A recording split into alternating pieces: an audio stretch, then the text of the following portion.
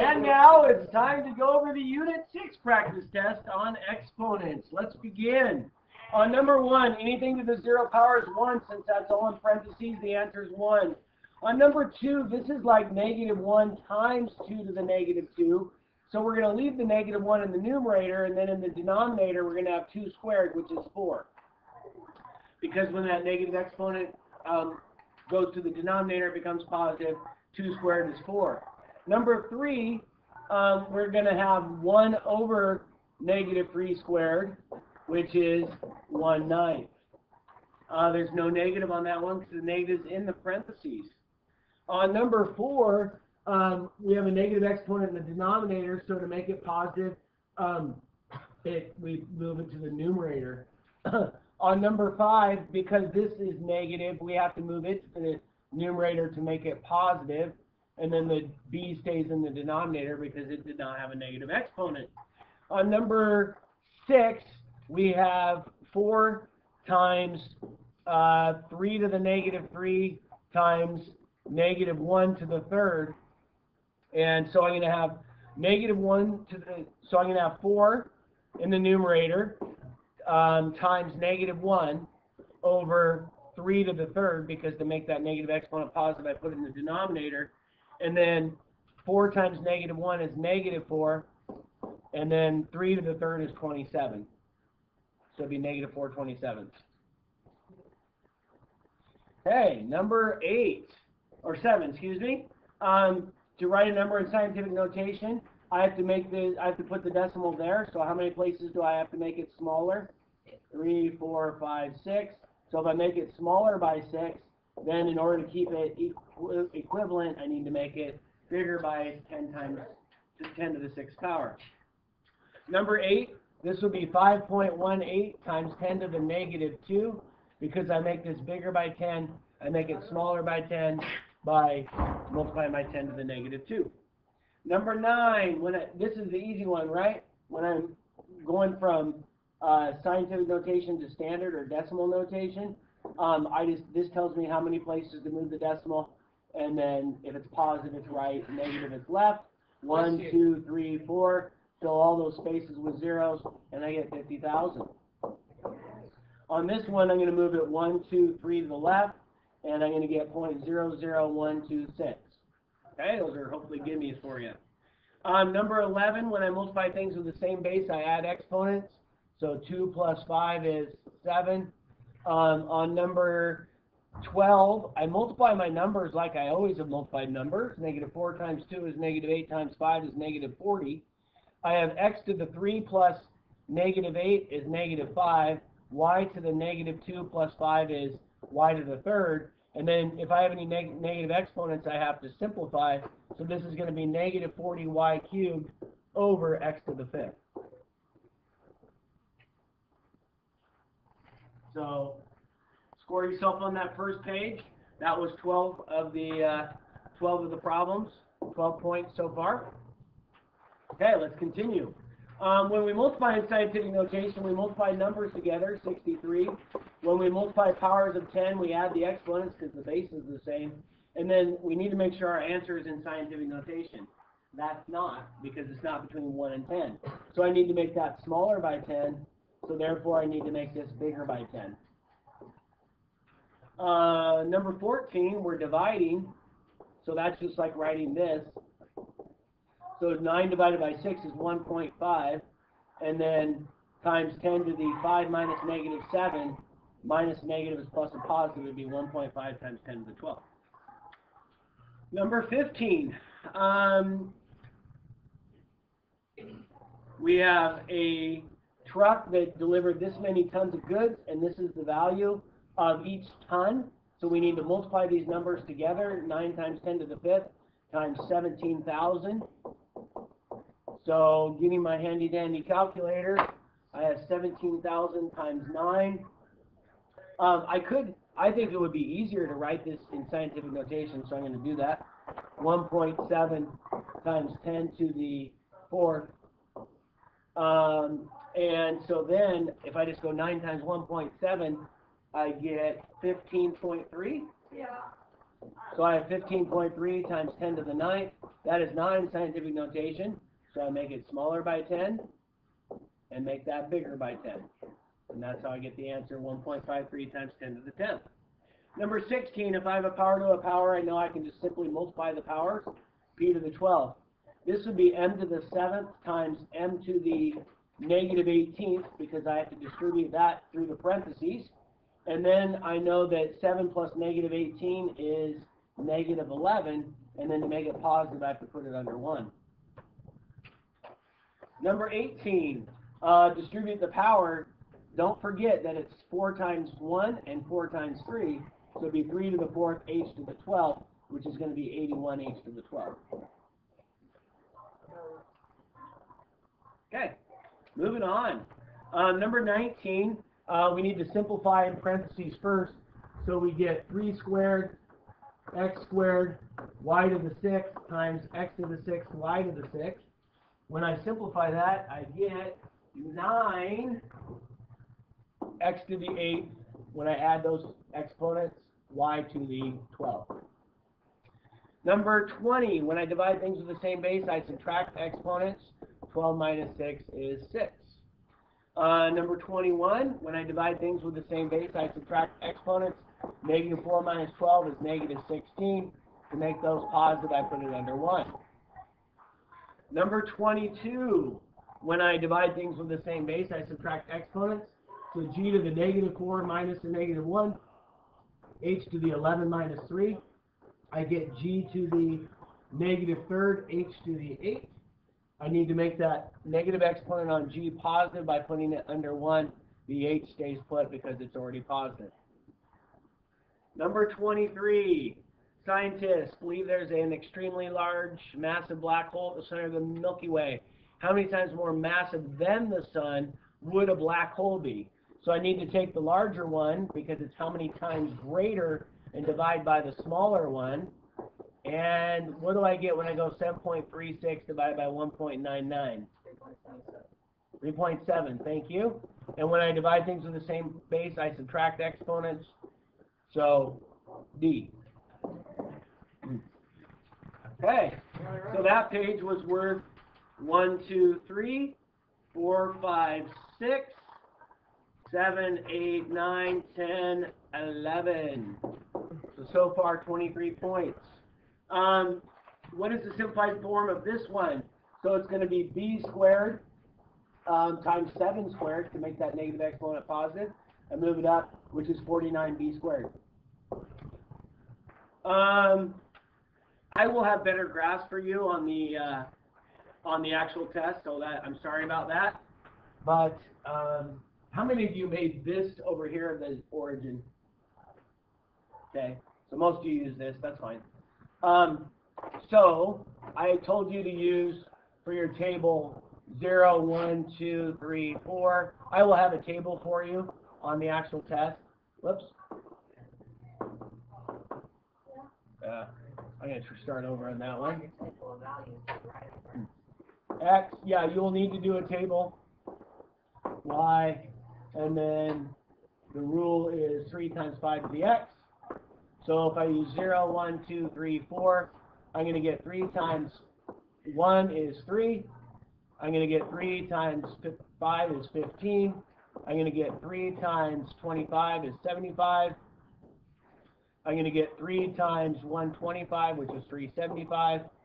And I'm going to get 3 times 625, which is 1875. Is that correct? Yeah. Okay.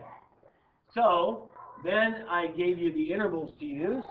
If this is 0, I said to go ahead, you can just go 1, 2, 3, 4. Okay, and then on the y, I said to go by 300s, and hopefully you realized why I said that. Because we need to be able to fit 1800 on there, 1875. So I know that these are so small that you're like, how do we even show where those go? Because they'd seem like they'd just be barely above 0, which is true. Okay, so I'm going to adjust here. It's going to look funny, but I would say these are even, barely above. And then we go to 3, 375, that would be up here just past halfway. And then 4 goes all the way up to 1875. Something like that. Okay? That's why I want your table values, because just to make sure we got it. Of course, it goes this way too. And 26, 9/10. So again, if I make a table, X, 9/10. Someone said, can I use a decimal? Well, because it's terminating, you sure could, and it makes it a lot easier.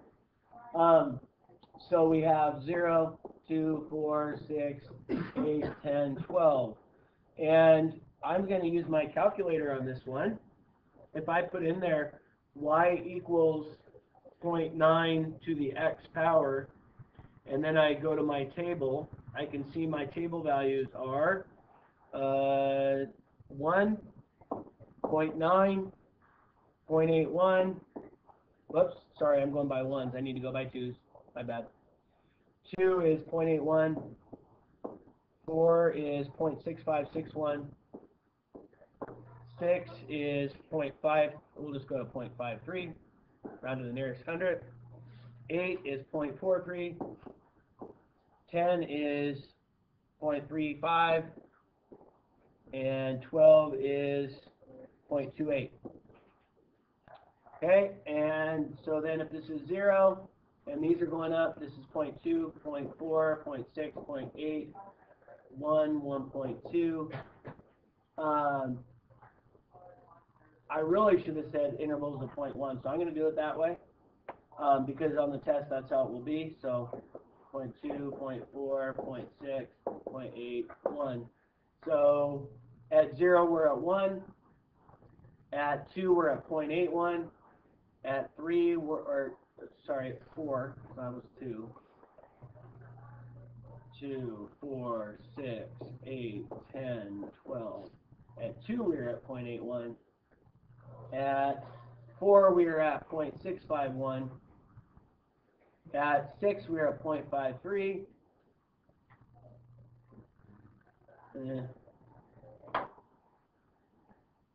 At 8 we're at 0.43. At 10 we're at 0.35. And at 12 we're at 0.28. Very gradual curve there. Okay? All right. Number 27. The equation you would use is the population is growing, so this is going to be exponential growth. So it's the initial amount is 1,500, and if it's 2% a year, we're going to multiply by 1.02, and that's going to be to the fourth. And when I do that on my calculator, I get B. Okay, so that page was worth 1, 2, 3, 4. And the last page. So we have amount is principal. This is compounded annually, so I can just do 1.04 to the fourth.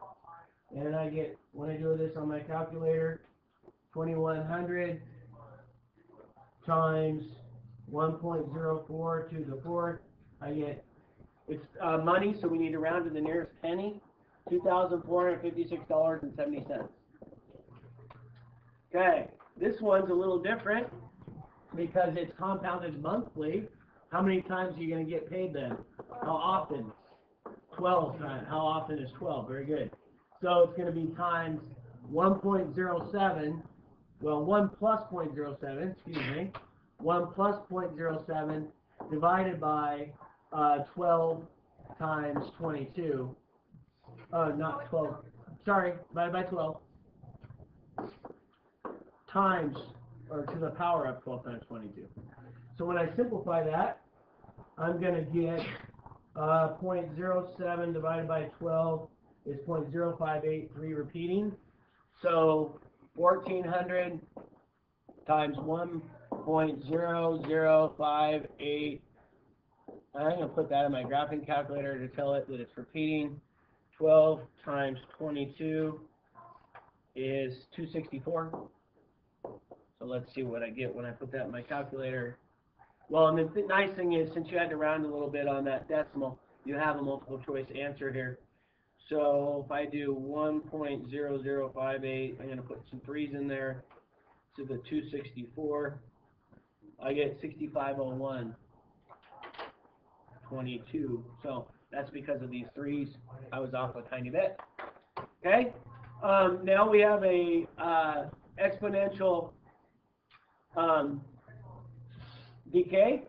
So it's going to equal the original amount times the decay factor, which would be 0.88, because if it's 12% you're losing, you would only have 88% of what you had before.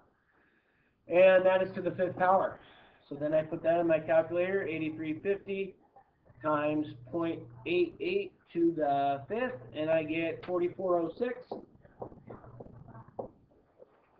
So you didn't quite lose half of it in 5 years. Didn't quite lose half the value. Okay, this is a fun one. Sure you guys had a good time on this. So when I distribute, I get 2 cubed a to the 15th b to the 15th times 27. Well, I didn't do my cube yet there, so I won't do it here. Times 3 cubed a to the 15th b to the 9th over 4 cubed k to the 12th over 7 cubed c to the 9th. So then I have, when I simplify that, I get 8 a to the 15th b to, let's go ahead and add while we're doing this, shall we? Sure. So I have, let's do this. 8 times 27, thanks, 216. A to the 15 plus 15 is a to the 30. B to the 15 plus 9 is 24. And that's all over 64k to the 12th over 7 cubed is not coming to me, 343 c to the 9th. So then to simplify a complex fraction, I simply multiply by the reciprocal of my denominator, which would be 343 c to the 9th over 64k to the 12th. I need to do it up here also. So when I go 343 times 216, I get 74,088. A to the 30th, B to the 24th, C to the 9th over 64k to the 12th.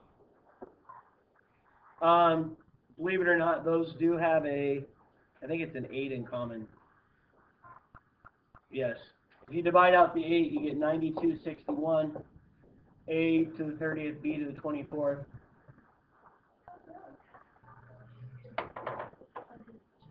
B to the 24th, C to the 9th, over 8k to the 12th. Clara had it all the way to here, but because she did such a valiant effort, I gave it to her. Because if you get that far, I think you deserve the extra credit, the bonus. She missed one, got the bonus credit. Yeah, what? I know. Hopefully you realize that through, as rigorous as that problem was the bonus. Okay, so thank you for your undivided attention. Good job. Hopefully that helped you out.